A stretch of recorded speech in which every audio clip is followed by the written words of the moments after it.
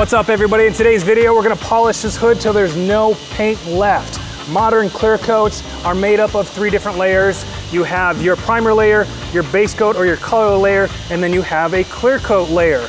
This clear coat layer is the one that protects the base layer, the color that you have, and this is what takes all the damage on your vehicle. You can get swirls, you can get scratches, you can get defects, you can get tar, sap, stuff that sits on top of your paint. You can take it to a detail shop and you can get all that fixed by polishing the paint. But how many times can you really polish it? Today we're going to find out.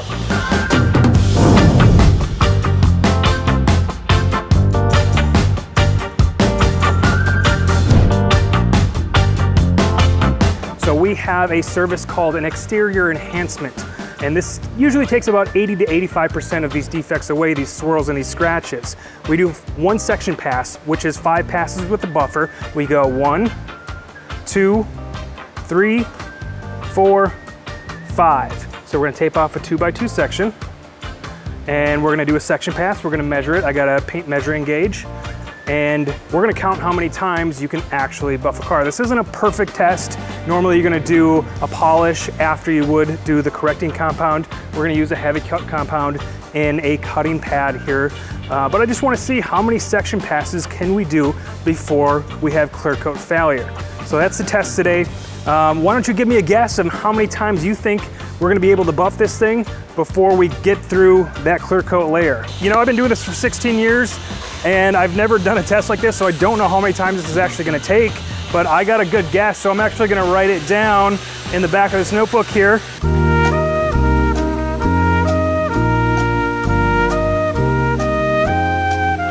How many section passes do you think I can do on this hood before we have clear coat failure? Don't stop? No, I'm gonna stop. I'm gonna stop every time. And I'm gonna spray it down with alcohol, wipe it, measure it. If it gets too hot, I'm gonna just let it cool down. Let's measure it now. I don't like this. Well, the microns. No, you don't like microns? Well, I don't like it because it doesn't read. So look at this. Let me show you guys. Let's switch it to microns. Okay. And now, but it doesn't read. It goes 150, 140, 160. It doesn't read like to that last number. This isn't perfect, but I'm actually going to switch it to mils because then you get the half reading at least. You got 6 mils, 6.5, 6.5, 6.5, 6.5, 6 right in the middle. I'm gonna try to do, I mean, it's not a perfect test, but I'm gonna try to keep the same pressure, the same speed that I would be doing on a normal car. And I'll just do that. So you're gonna do 5 passes? I'm gonna do my 5, 1 section pass, so I'll do my 5 overlapping passes. I'll switch pads if I need to, if it gets clogged up every once in a while. If it gets too hot, I'll stop and let it cool down and I'll come back to it. I'm saying between 45 to 55 pads. 45 to 55? Okay. Yeah, that's my guess. All right. Well, let's find out.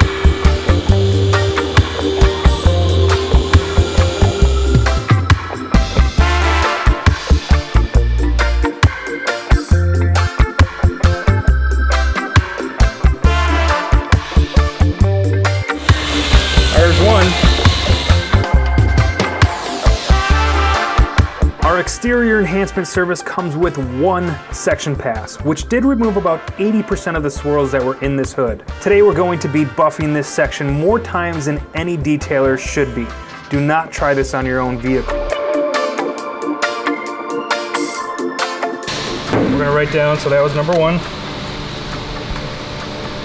Measurements, should we just do 1 right in the middle? Or? Yeah, but that would be the most obvious. Okay.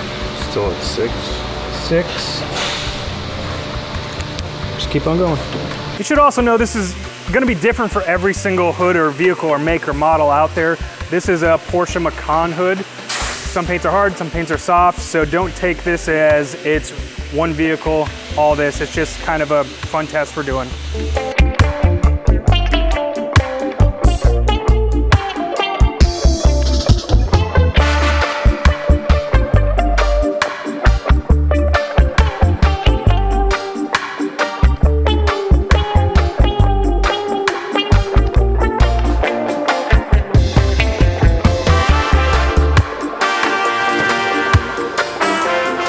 .5, 6, there's a 5.5 and 2 6s over here.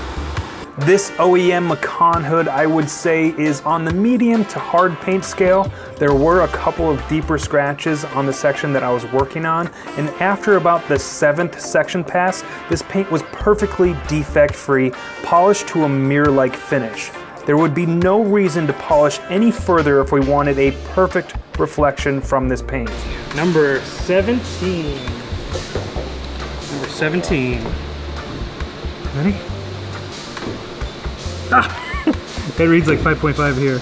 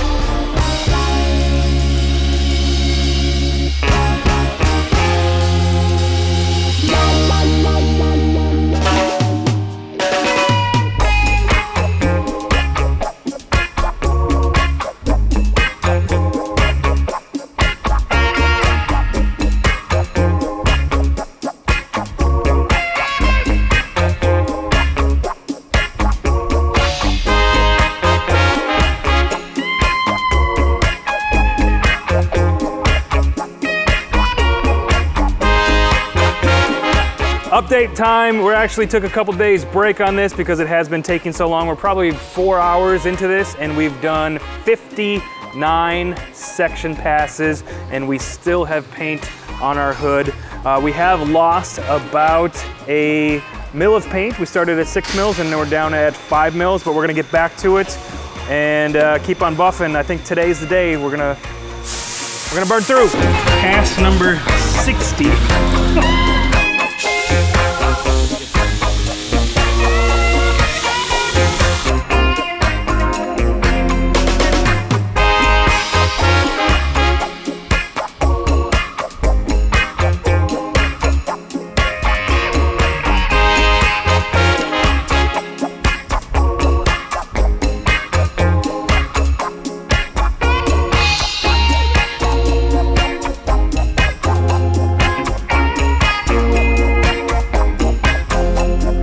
This is pass number 66 and we got our first sign of Clearcoat failure right on the top corner here. That's gonna continue just to get bigger and bigger and bigger. Around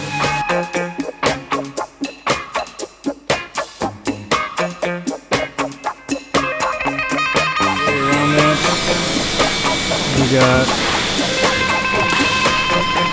5 right on it, 4.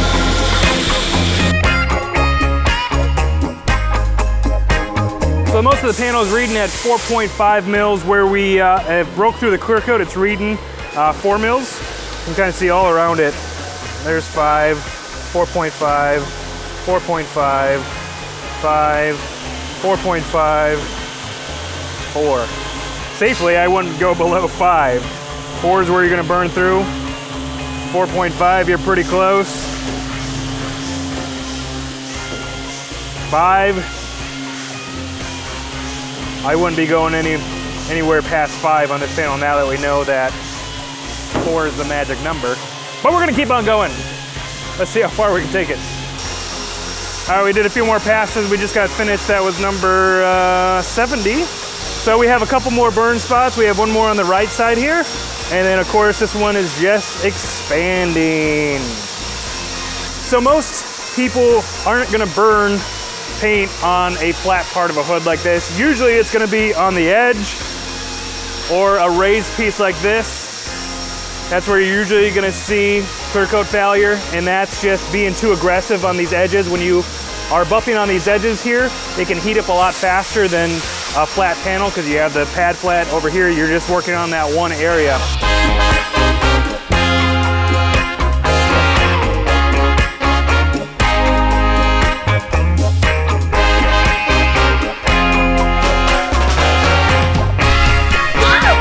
Thanks for watching, everybody. I don't know if you learned anything. I was just curious to see how many times it took to actually have clear coat failure. So it's a lot more than I thought it was. Oh yeah, for sure. Nobody gets it. My guess is 23. What was your guess? Thanks for watching, everybody. See you next time.